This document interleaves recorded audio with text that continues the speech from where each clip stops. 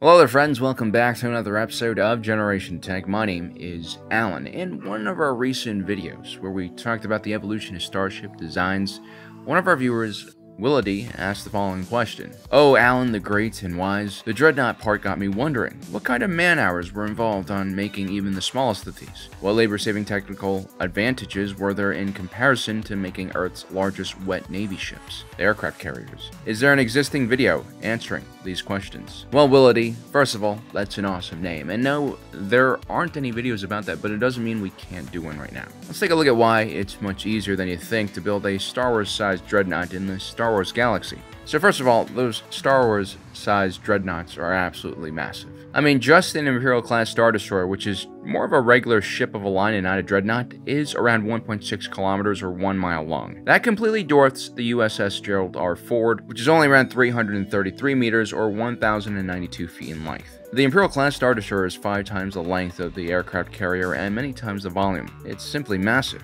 The Ford is pretty close to one of the largest naval vessels built here on Earth. There are bigger oil tankers like the 468-meter Seawise Giant and other large ships that carry freight. But the thing is, the ISD is not even the top 10 biggest mass-produced starship in galactic history. I mean, the Trade Federation Lucrehulk freighter was 3,170 meters in length. The Resurgent-class battlecruiser used by the First Order, 2,915 meters in length. The Manator 4 class siege dreadnought, well, that was 7,669 meters long. Then you have the Executor class Super Star Destroyer, which was 19 kilometers long, and the Mega class Star Dreadnought Supremacy, which had a 60-kilometer wingspan. We're talking about city-sized constructions here.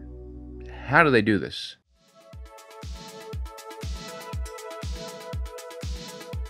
First, the most obvious thing is just the scale of how large the Star Wars galaxy is. Humans were just a small drop in the Milky Way. There are thousands of different civilizations that are advanced enough to create lip-sync battle-level variety shows for entertainment on TV, a true sign of high intellect and self-awareness. Earth in the Star Wars galaxy would be considered a relatively sparsely developed and medium to low-sized population planet with just around 8 billion humans and around 10 million dolphins of various species, a number that increases at a rapid rate. We're like the only channel that talks about this. I don't know why that is, but let's spread the awareness. The most populated planet in the galaxy, Coruscant, has a population of 2 trillion. Although that's more like an estimate. There's just way too many underground layers on this planet. I mean, we're talking about thousands of levels here, so no one really knows what the true population is. And then we have Naboo, which is on the smaller scale. It's been called a small pastoral world by Travel and Leisure. It has a population close to Earth at around 4.5 billion, with a quarter of them being humans, and the rest being dark side aligned Gungans. Now, if we take a look at the manufacturer of the Imperial-class Star Destroyer, Quat Drive Yards, this is a massive corporation, unlike anything we have here on Earth. Because we're not just talking about a global company, like Apple or Microsoft. KDY actually makes up a huge percentage of the entire Planet of Quat's GDP, and they probably employ a massive amount of people as well. As a matter of fact, Quat Drive Yards was founded by the founders of the planet, a group of aristocrats known as the Ten, and they actually terraformed this world to make it into a paradise, and a huge part of generating revenue for this planet was building a massive orbital shipyard. The idea from the very beginning was to design the most efficient ship-making company in the galaxy. As a result, this company is deeply connected to the government structure. You can actually say that KDY is a government-run entity, as it took the entire planet's resources to build this gigantic shipyard. And this company would service the entire galaxy for thousands of years. We're talking about a market much older and much larger than anything here on Earth. And their specialty was always building massive starships that were usually over 1,000 meters long. Many of the ships we mentioned in the earlier section of our video were made on KDY. Even when the galaxy was completely demilitarized during the Ruusan Reformation, Quat Drive Yards was one of the last shipyards really to make capital ships and large dreadnoughts. Part of that was KDY's own internal planetary defense force needed these large ships, and there are also a few rich core worlds that actually ordered ships of this size. But more importantly, KDY also built commercial and civilian ships. If you take a look at large defense contractors in our own world, like Newport News Shipbuilding, they construct basically 2 types of vessels. One is an aircraft carrier, and the second one is a nuclear submarine, both of which are the most advanced in the world. But the cost for making these ships is ridiculously high because they only make a handful of them every decade. And Newport News has also gotten rid of their civilian and commercial construction side of the business. Diversifying what you make gives you the opportunity to scale up your production and fund your R&D with other products. Newport News Shipbuilding is now hyper-focused on just making these two types of vessels. For instance, they're only going to be making roughly 10 Gerald R. Ford class aircraft carriers, which is a relatively small order, but, considering how big these ships are, that kind of makes sense. And so you're not really going to be able to scale up much here. And a lot of the technologies on these ships, like the electromagnetic aircraft launch system, is proprietary and built specifically for this ship. And so all of this technology is going to be super expensive, and it's going to be really costly when it fails. Boeing, which is really just an awful company, is actually one of the most profitable defense companies in the world. And that's because they make an equal amount of commercial products as they do military products. They also have that duopoly for manufacturing airliners with Airbus, especially after the two companies brought out Bombardier and Embraer. Now, Quant Drive Yards, on the other hand, built tens of thousands of Imperial-class Star Destroyers. They were able to significantly reduce the cost of these ships to roughly 150 million credits per unit. So we did a comparison between the US dollar and the galactic credit almost like a decade ago. We used a consumer price index and also a sheet that had prices for various commodities in the Star Wars galaxy. We found out that the credit and the dollar are basically 1-to-1. Now, obviously, there's been a lot of inflation recently, so even if you increase that by like 100% and make it like 2-to-1, the ISD, which is 5 times longer and many times the size of an aircraft carrier, would cost only the equivalent of $300 million US dollars, whereas the Gerald R. Ford cost about $13 billion, or 40 times the price. So why is this? Well, KDY is not only building thousands, tens of thousands of these ISDs, the company is also completely vertically integrated, with hundreds of smaller subsidiaries and investments in supply chain and resource extraction. When you have a contract as large and as long as the Empire has given to KDY, you can purchase entire planets full of resources in expectation of what you're going to build. KDY actually has several planets in its asset list, including the planet of Rothana, where it hides some of its more secretive projects. You can then extract said resources and process them at your own refineries and manufacture them at your own factories, cutting out the middleman at every step of the way. And without any major competitors, you're able to vertically integrate your company, plan long-term like this without too much of a risk.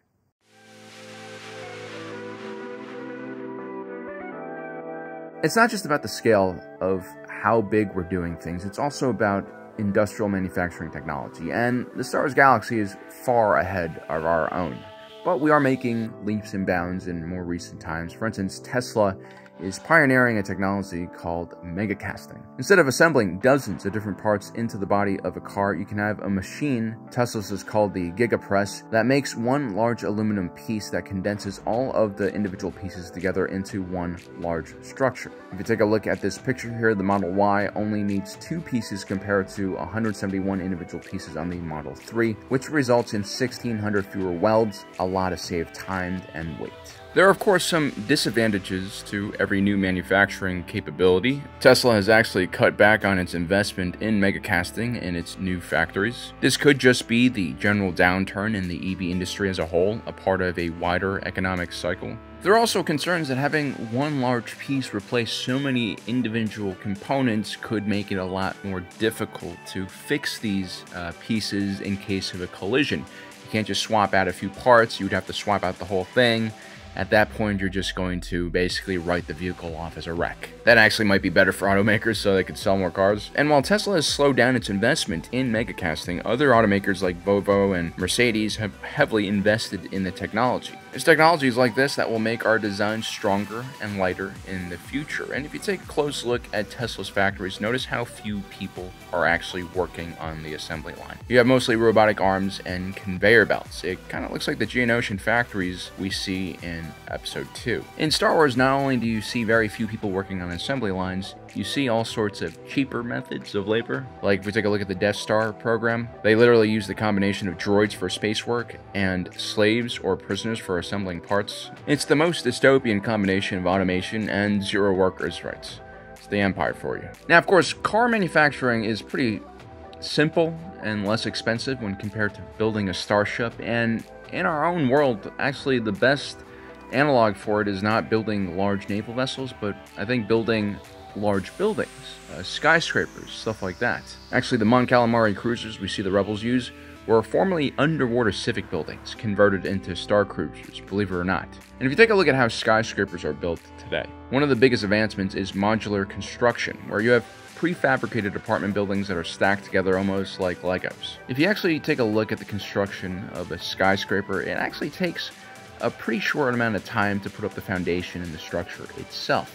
Most of the time is spent on actually doing the individual units, putting up drywall, doing the flooring, doing the windows, painting everything, electrical, plumbing, putting in the appliances, all that other stuff. That costs a lot more time and manpower. And so having everything prefabricated saves you a considerable amount of time. If you take a look at something like the Imperial class Star Destroyer or something larger like a Dreadnought, I'm almost 100% sure they have prefabricated units that are connected to each other while in space. They're not going to be doing all of that while the ship is in a dry dock or in a space dock. Especially if you're mass manufacturing these ships, that's how you save tons of manpower hours and credits. Now here on Earth, we are seeing the consolidation of manufacturing to a certain extent at the city level, which is a good step forward for efficiency and reduction of cost. If you go to North Carolina, for instance, there's a few cities there that build the majority of the furniture in all of the United States. And so if you're looking for good furniture at a pretty low cost, I recommend you flying or driving there and ordering it directly from the factories.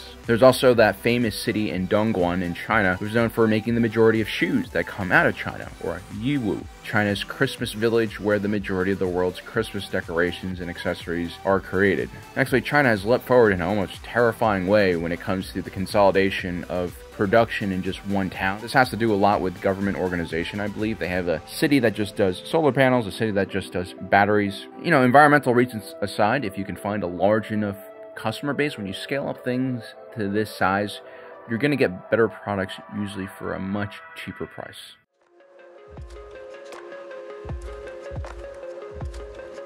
So the last kind of problem we have here on Earth when it comes to building something the size of a super Star Destroyer is something that most large vehicles struggle with on Earth, and it is gravity. It holds us down, it limits the size of things we want to build, but suddenly when you escape the gravity well of a planet and enter zero gravity or near zero gravity, building things at a large scale becomes incredibly easy.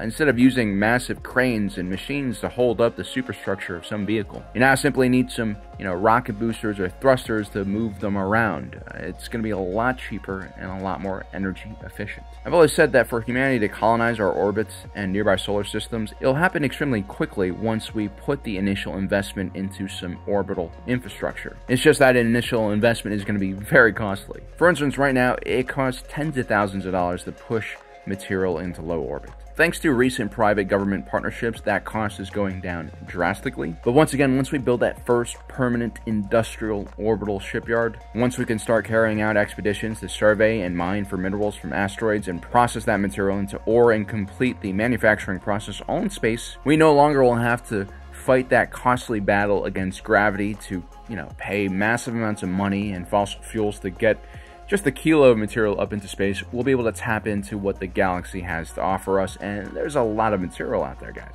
It's possible that one asteroid could have enough of a certain type of metal, like iron or tungsten, or maybe even gold, to completely devalue that commodity on Earth. It's possible that in the future, we'll no longer even have to have environmentally damaging resource extraction projects here on Earth. Everything is out there in the stars. And once we have a system set up, ideally using as many automated drones and machines as possible, we'll be able to build ships the size of cities quicker than you think. A lot of people get down about technology, and I get it. It's a part of human nature. A common complaint about NASA is that why spend money funding an agency that tries to convince us the world is round and not a gigantic disc with ice walls surrounding it when I can't even afford groceries. I understand when you have technologies like EV cars or generative AI, it can be scary, especially for those whose jobs and livelihoods might be affected. And trust me, as a video production guy in the early 2000s to 2010s, I saw the writing on the wall. I knew that all the skills I was learning, from Steadicam operating to editing, would one day be replaced by better technology, better program software, algorithms, just younger kids willing to do stuff for cheaper. And so I actually switched to content creation, which is a bit more guarded against new technologies, to a certain degree. But it was overall a good move for me. It's definitely something I do not regret doing. And the reason I was able to do this was I took a look at how technology was evolving and I wasn't afraid of it. Instead, I tried to understand which direction things were going, and I put myself in a position to take advantage of it. I remember back then, people also hating the internet. People were upset that we're upgrading to 4K. There are also painters and traditional artists who hated digital design and Photoshop. It's not all that different from the people who hate EV cars like it's their personality today, or people who are trying to ban others from using generative AI when it comes to artwork. Free your own emotions won't get you anywhere in life. It's a far better idea to understand how technology is developing, how it's changing your environment around you, than becoming angry at it. All throughout history, it's those who are able to understand and use new technological advancements to their advantage who have had the best outcomes in life. Just look at the internet age. There were really just two groups of people back then. Individuals who didn't want to use the internet and people who wanted to use the internet. And 10 years later, there's only one group, and that was the people who used the internet. Just one half were early adopters, and a lot of the individuals who made it a part of their job, a part of their business, banked. The reality is, with a lot of these new technologies, it's not the technology itself we have to fear, it's how our government and labor markets are set up, how our leaders distribute wealth. Too often I see people getting emotional at the technologies themselves instead of the CEOs or politicians who are not regulating these technologies. Because honestly, it doesn't matter how angry you get, how activist you become about a certain thing. Technology will always advance. It doesn't really care about your feelings or emotions. It's not a cold hard truth, it's just about being aware of what's going on and changing how you frame things. There's so much negativity, so many angry and cynical people, especially on the internet, who themselves are quite lost trying to convince everyone else to be pessimistic and fearful of the future that has yet to be written. I'm not saying that you should be blindly optimistic about everything, but you definitely should be fearful of stuff, especially during times of great change.